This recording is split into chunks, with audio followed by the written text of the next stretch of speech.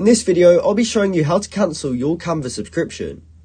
Now, this is a very quick and simple process, so make sure you watch this video all the way to the end so you don't miss any important steps. Now, the first thing you want to do is just head over to Canva, and you just want to make sure you are logged into your account. Once you're logged in, you should be on the home page like this, and you should be able to see this little icon in the top right corner, and when we click on that, we have a few different options.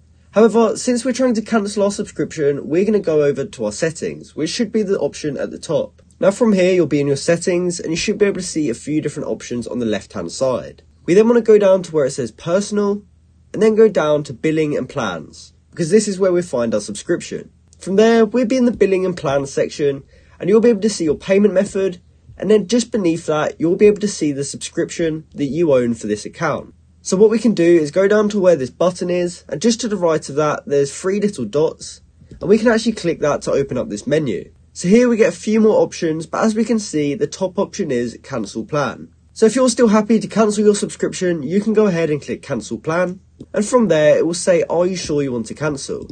It will tell you what you'll lose from your subscription, and you'll have 2 options. You can choose remind me later, or you can continue with the cancellation. If you continue with the cancellation, they'll ask you why you want to cancel, and from there you can choose whichever reason you want. From there you can click continue cancellation, and it will ask us the main reason we wanted to cancel our subscription. So you can share some feedback in here if you like, and then from there you can click submit. And after you've done that, your plan will now be cancelled.